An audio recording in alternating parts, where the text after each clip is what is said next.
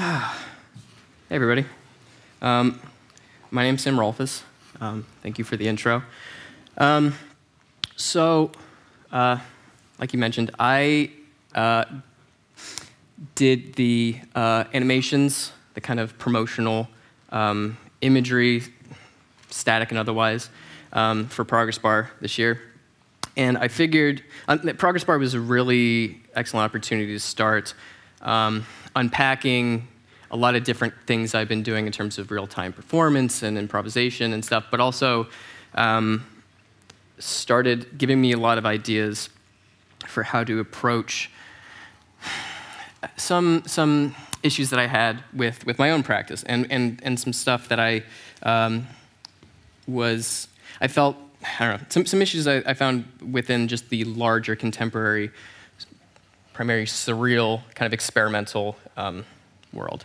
And I thought that, you know, a good way to start to kind of unpack that kind of stuff is to take a stroll, or maybe a stumble, depending on how well this tech works, through one of the scenes that I kind of created for Progress Bar, using some of the tools. So just for a quick introduction to those tools, so we've got the suit, which was a fairly recent thing, and which I'll kind of back up and give some more context to where things came from beforehand. And then we have the camera. So everything is real time, and that's generally how just about everything that I do is created.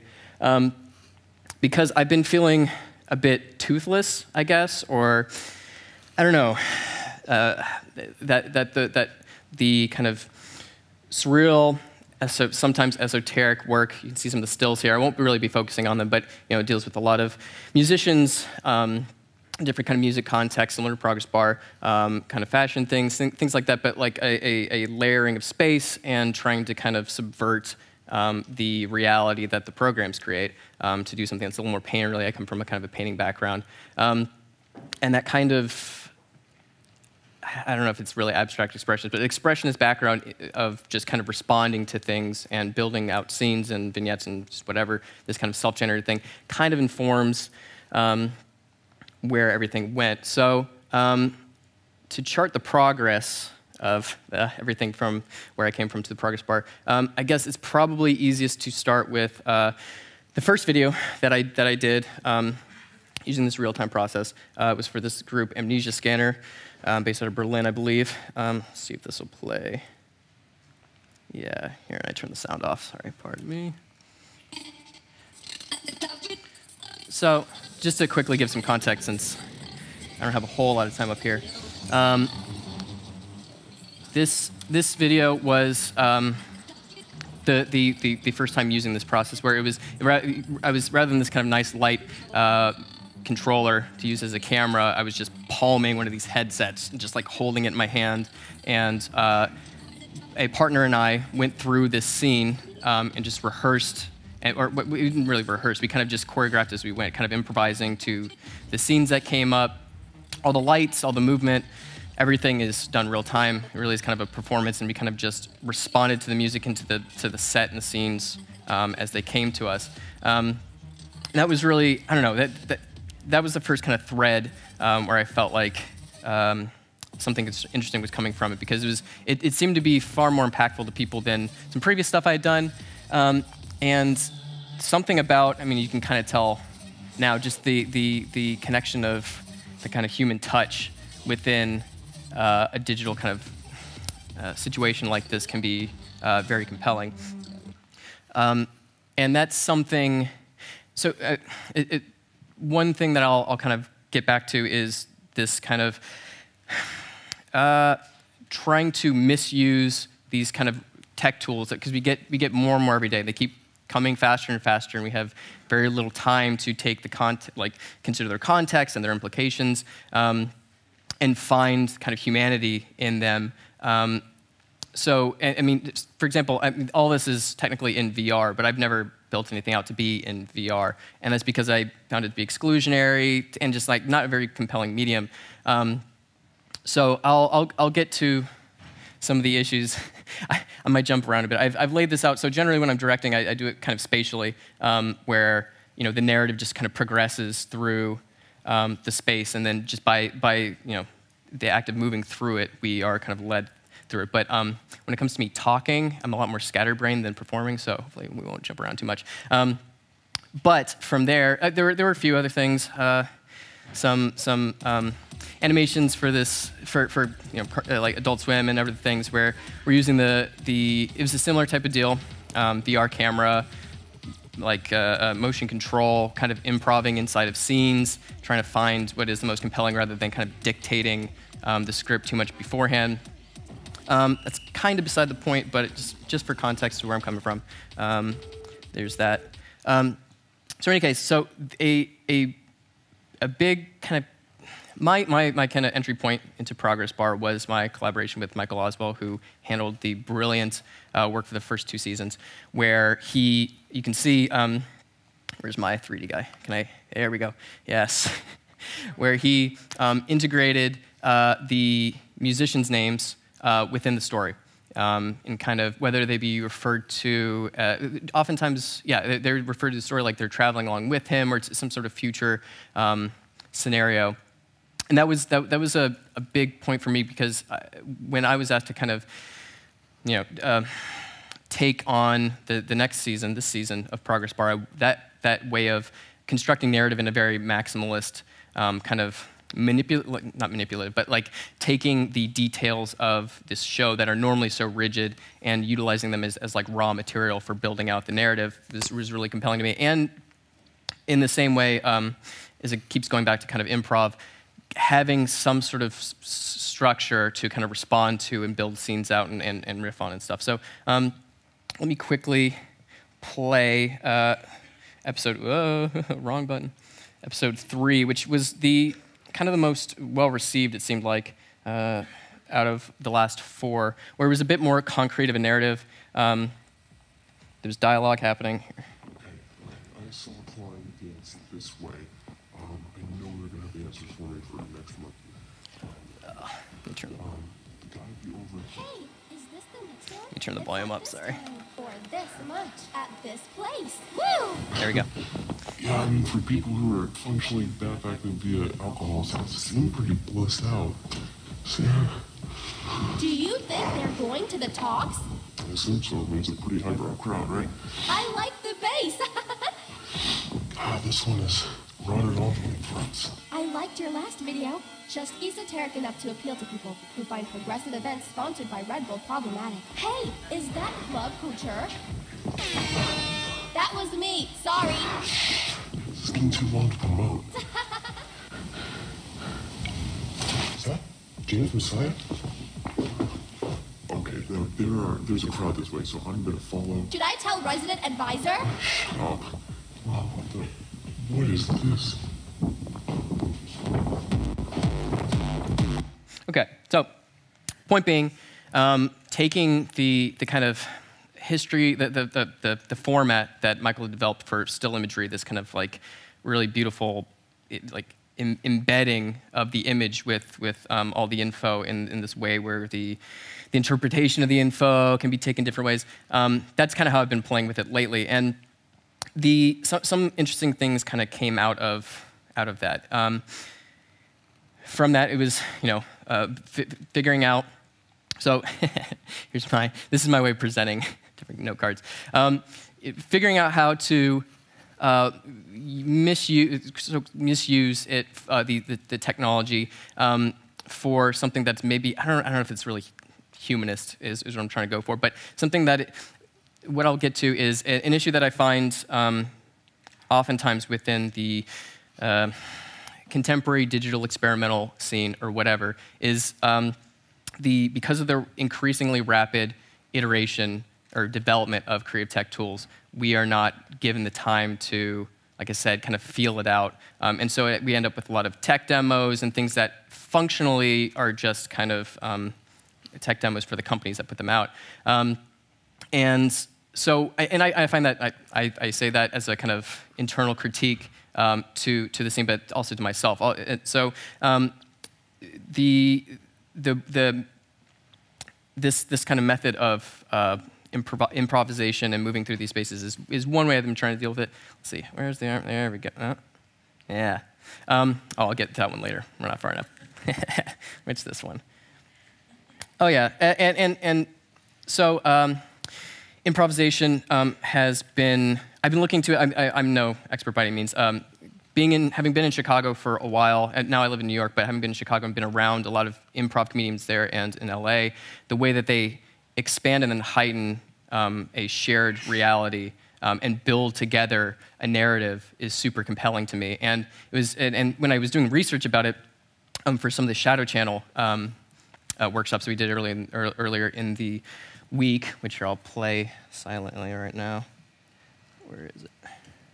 Nope. I'll keep talking, but this one was done in the span of like a day earlier this week, where we had the whole class kind of start. They built out a very like Sam Rolfes-y style script, which was probably like satire, like poking fun at me, which is totally fine and good. We built out kind of a similar scene and started kind of figuring out some sort of fan fiction-ish area to then explore kind of some internal kind of art critique of these like DIY scenes and like artist-curator relationships and stuff like that. But in any case, so my kind of interest in improv and in all of this real-time stuff partially is, if you look at the history of improv, it actually started as a like workers' rights or like a workers' community thing, where it was not, comedy didn't enter into it until a decade or so later. It started out as just community coming together and kind of brainstorming basically and acting out different scenarios, different like power structures. What do you do when when the cops show up and ask for your papers, type of thing, which seemed like a really interesting way to move forward, using this kind of platform or using some sort of thing where people are a game space in some way, where to develop artwork or video, whatever, that is maybe a little bit more broadly accessible. And that kind of gets to another issue that I generally seem to have, is that with this fetishization of the tech tools and this kind of craft and just the nuts and bolts of it, it reminds me of the turntablist scene that I kind of grew up in when I was a teenager, in that it was this incredible virtuosic use of technology and manipulating it and kind of creating new things out of this kind of, I don't know, amalgamation of things. But it became so self-referential and just generally self-interested that it more or less stagnated. And I see that in my own work to a certain extent, and just more broadly. And again, with Progress Bar, it was an excellent opportunity to start to figure that out. So I started attempting memes. I'm sorry, but that was what I did, and they've been starting to go okay.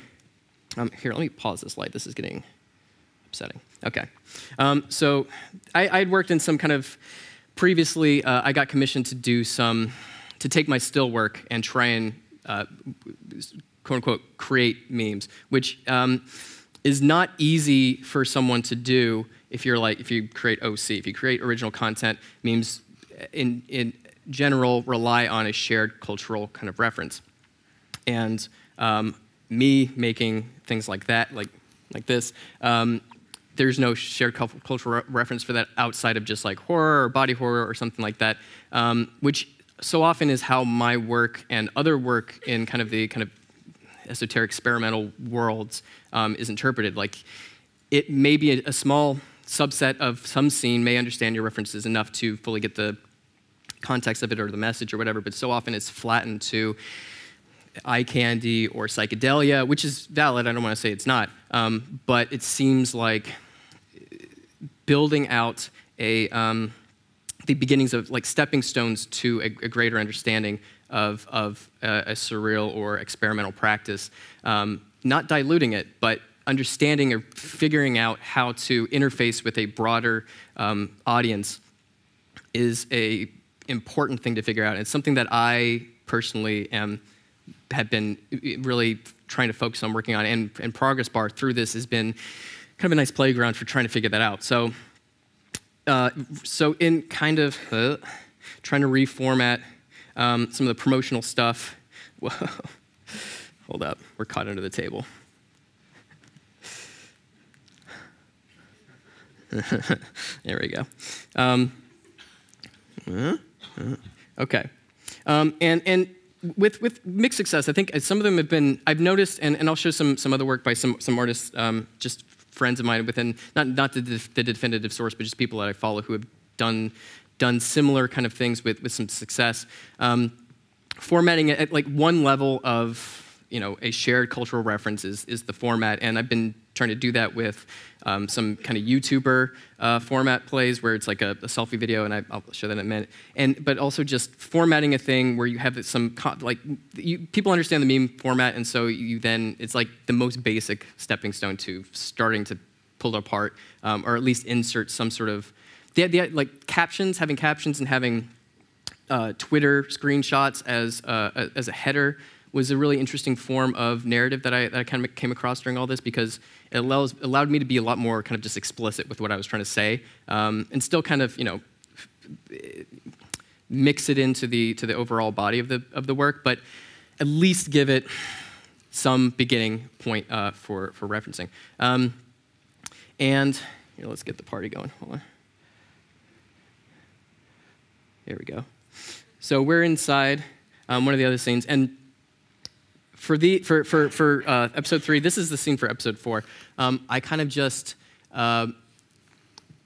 walked around in it for a while and had the list of musician names and began to fit that into the narrative as I went and would just record on my iPhone and this motion capture suit, going through the space and kind of just building it out as we went, which was cool. I think ideally going forward, a scenario similar to the one with Shadow Channel is even better, because again, I feel like so much of this it's so easy to be auteurish with this type of stuff and be very covet the tech and the narrative and all that, and I know I do that myself. So in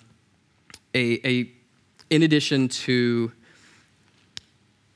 working within memes and captioning and kind of forum culture and stuff like that, and improv and kind of more broad community-based kind of practices, and I should mention more rapid development of these kind of productions. Like the last few Progress Bar episodes took maybe, it took a fair amount, maybe a week in preparation, but then the actual production of it, the last one I got down to like 4 days, which is pretty fast for like a few minute animation. So anyway, and I think that plays into the whole meme thing, because then you want to, which gets into the use of memes as a strategy for disseminating, which is kind of what I'm getting towards in a roundabout way. So as we started putting these things out, I started noticing that the videos would just kind of pop up in scenes and communities that I would not expect or necessarily want. Like, for example, the most recent one was this guy, Mr. Dissent, High Nerve, or High whatever, who reposted my stuff, and who is like a anarcho-capitalist, vegan, transphobe pickup artist, which I think is one, a very confusing worldview, but I probably just shorthand or like longhand for like a shitlord or something. But so he's probably. But this was a big thing for me, and I'd seen it kind of pop up less comically previously. This one was clearly the most like, what the hell is going on? But I'd seen this happen kind of more and more as I started slowly figuring out the means to, I don't know, give a foothold to the work.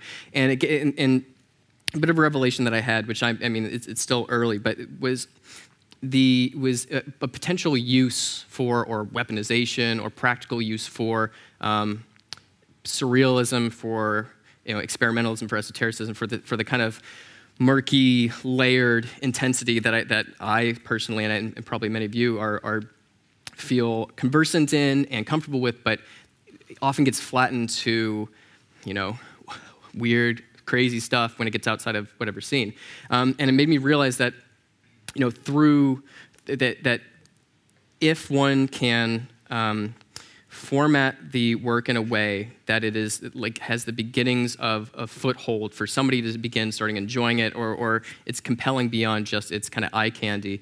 That surrealism or whatever all this is could be kind of like a sugar pill for, or kind of a subversive device for disseminating it across into different scenes, into different like groups and organizations that would not otherwise be open to, say, like a radical leftist kind of production or whatever, which was kind of an exciting idea for me because, as I was kind of talking about, so much of all of this is just an attempt to find some sort of, and I don't want, not necessarily empowerment, but find some sort of power to affect things rather than just do kind of humanist performative reactions and kind of displays, and I don't know. And this is kind of a personal thing, but it feels to me like it's maybe applicable outside my own personal practice.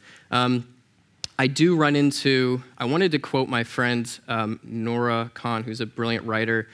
She had written something on Facebook that made me, that reminded me of kind of my issue that or like some pushback that I get, especially from kind of like experimental scenes or whatever, or especially people who are interested in the tech, where any sort of internal critique about the efficacy of it, or are we just like being good branding for venture capital companies or startups with like cool creative tech and shit.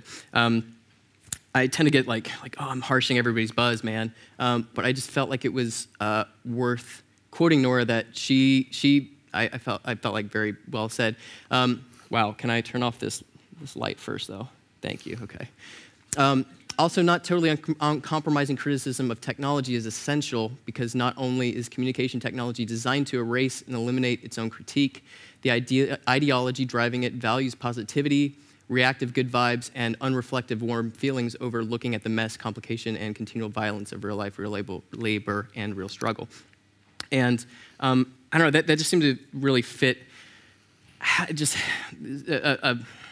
my own worry of, I and it seems like the greater kind of digital art experimentalist world at large is so ready to just gobble up whatever new thing comes out. We have like, and it's it's in hand with blogger and headline culture and gadget culture, where it's like it's like, this artist 3D printed a drone to drop Bitcoin on what, and like there's no content. It's just like an ad, and like it's cool, but like, and that is a valid thing, but that's not necessarily what we're all trying to do. And because if you look historically, the space between lithography and screen printing was far greater, or whatever, name whatever, acrylic and oil, was far greater than any sort of new tech development that we get these days. And so we're not afforded enough time to figure out what it's good for, feel out the boundaries. It becomes fashion, it becomes style, it becomes a fad. Like, I miss data moshing. Does anybody data mosh anymore? I think data moshing's cool. But my point being, it's just, it comes and it goes so quickly, and so everything is reduced to a tutorial video, a tech demo. We get the thing, we do a tutorial, we put it out online. People love it because it's novel and it's interesting, it's compelling for that amount of time. But I don't really feel like there's much longevity past that. And I am not saying that I have all the answers, but this whole thing.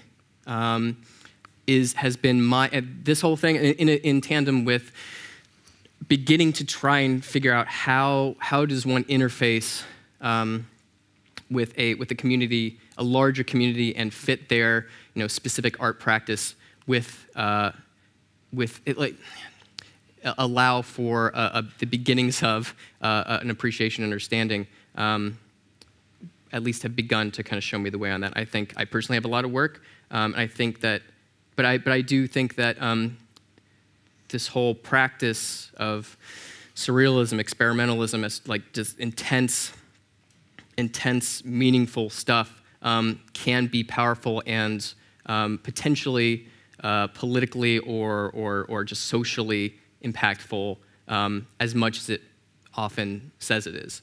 And so, yeah, that's what I'll leave you with. Those were my strategies. For attempting that, and I would be interested to hear anybody else's thoughts on the matter. But thank you. Let's see, let's put this.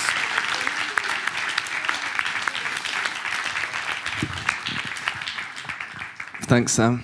I think we've got time for a couple of questions. We can leave my HDMI going while... If anyone has a question from the audience. Well, it's lagging a little bit. Oh well. I was just wondering how you kind of balance this, or how you walk this tightrope of like promoting events and experimenting. How you kind of, yeah.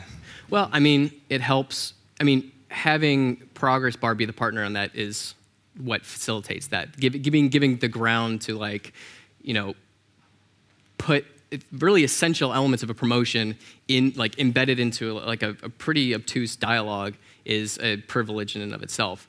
So I am definitely, I mean, the fact that I've been able to make my personal practice be something that has been in tandem with musicians and artists and stuff has been something that's intentional, but I acknowledge it's totally like a privilege that I find people who are down for me to attempt that stuff. Yeah, because, you know, most people are not, oftentimes it's not gonna, a client's not gonna be down for that. Yeah, this one here. I just wondered how much of your digital avatars reflect yourself? Well, this one doesn't. This one's kind of just like a random NPC. I will say, let's see, which one? Let's play. The progress bar ones are more into me, and I didn't really get into it, but I've got a kind of a new, but my most recent body of work is doing a lot of flips on YouTuber culture, which has a lot of, I don't know, it deals with like character and personality and framing really interestingly, but let's see, where is it? I had started, for episode 2, I did kind of like, oh, it's flipped, sorry, but anyway, a kind of like, basically it was a response video to the first episode video, where I was holding the camera and I'm doing kind of like a selfie YouTuber style, like conspiratorial, you know, direct camera, like, you know, here, I'll play some of the, let's see. Oh, maybe it's not. Anyway, but that, like, these characters and then some characters that I'm playing in this show we're putting together for Super Deluxe are a heightened version of me in terms of just like, because partially just like I'm not a good actor, but I can play like manic and nervous and terrified very well, so that's where I go. And you know, YouTuber culture allots for that. There's a lot of examples out there, so it's my pleasure to play that role of a borderline schizophrenic mess. There was another one up here. Thank you so much for your presentation. In the beginning, you said you were gonna get more into the suit. And then you didn't. So. And then I didn't. Yeah, that sounds like me. Yeah. What would you like to know about the suit? Well, I would like to know what you were going to say about it. See, that was past Sam, and we're not there anymore. I mean, it probably the suit was okay. I think I remember. The suit was a big thing for me because previously, as you saw with the amnesia scanner video, it's all camera work. It's like a first-person shooter. The cameraman is the sole performer. The suit was a big thing because I hate keyframing. I hate doing, you know, it's just not expressive. You can't just riff. And so the suit was a big thing for me and my team, just in that it allowed us to kind of embody the characters more than like a first-person shooter or finding scenarios and formats where it had to be like the camera was the main thing. I think at this point, I'm trying to pull back on the shaky cam and do more with the suits going forward. But yeah, that was probably what I meant.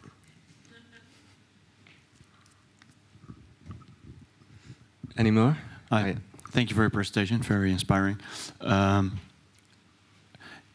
the topic on how to transgress into different scenes or applications in different worlds. Would one be to give meaning or a specific meaning to what you're doing, but by doing so, would that prevent you from being attractive for these tech companies that want to push through all this tech through your scene? So if you, to make it clear, if you would state political statements on, for example, whatever, environmental kind of stuff, or address certain social problems, then you would become a political person or venture, and there's and so, yeah, politically or potentially not attractive for these tech companies and stuff. Sure, absolutely. I would say that I don't. We are the suit's sponsored, but they don't really ask much from us. Everything else is pretty much just bought. I think for example, one reason I stick with a lot of music collaborators and clients is because they allow for me to insert that, like they're cool with that, and they want a political kind of like message embedded in it.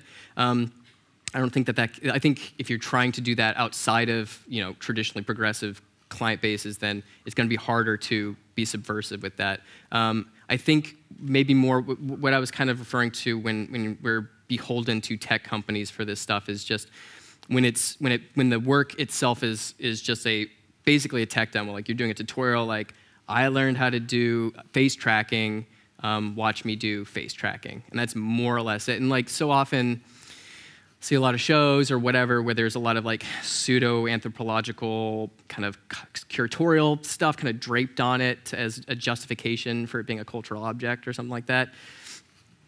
I don't know. It seems pretty hollow to me. So so I at least personally, I stay independent from the tech companies in that I'm not getting money from them. I am buying their stuff.